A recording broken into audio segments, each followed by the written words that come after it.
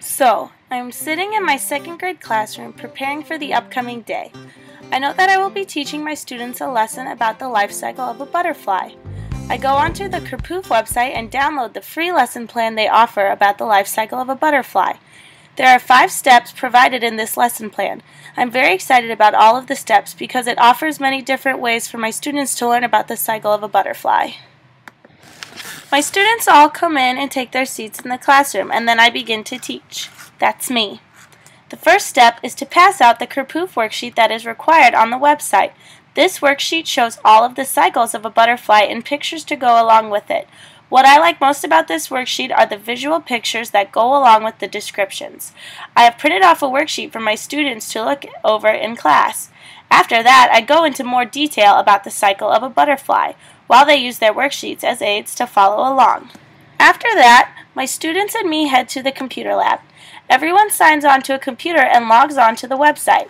I have printed off the Kerpoof task sheet and handed them all out to my students. On this task sheet, the students are told to go onto the Kerpoof website and go to the Make a Picture scene. From there, the students are instructed to pick the waterfall scene.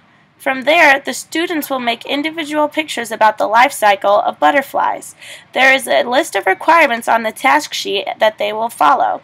I really like this task sheet because it helps the students and takes them step by step through what they are supposed to be making.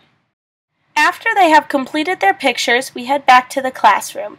There, we will compare and contrast the life cycle of a butterfly to other animals. I have skipped over step 3 because I would like to use it as homework instead. I send all of the students home with the task of making a story about a butterfly. Throughout the story, the butterfly must go through all of the life cycles. They can do this by using the Tell a Story game on Kerpoof. I send a note home to their parents describing what the students must accomplish in their story so the parents can help them. I also ask the students to email me their story before the start of the following school day. When my students come in, we head to the computer lab again. I have them get into small groups and share their stories with their classmates. After everyone has had the opportunity to share, I ask for one volunteer to share their story with the class. I have enjoyed watching the students get excited about stories they wrote online. Using technology has provided a fun and interactive way for children to learn. After the school day is over, I get back online and begin searching for another one of their fun lesson plans I could use in the future because using Kerpoof was such a success today.